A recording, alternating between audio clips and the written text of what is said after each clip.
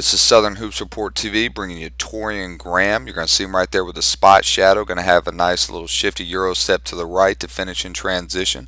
Graham is a 6'4" shooting guard out of Chipola College and is one of the most sought after shooting guards in all of the NJCAA ranks. You're going to see him right here. Nice 6-inch jab to the right, pull up going left. Just needs a little bit of space to get his shot off. Great elevation on his jumper.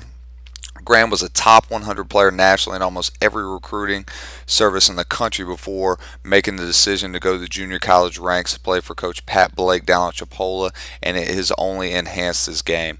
As a freshman, he averaged over 7 points per game on a very talented Chipola team, but as a sophomore, he's really put the gas on in terms of his point production, averaging over 20 points per game. He's had over 5 20-plus scoring outings as a recording of this eval. In this game, he actually had 29 points down at South Georgia State in Waycross, Georgia, with Kentucky in attendance.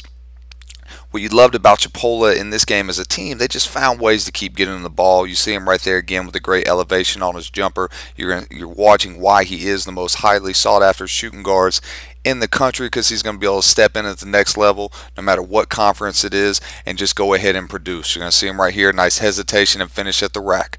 Torian Graham, Chipola College.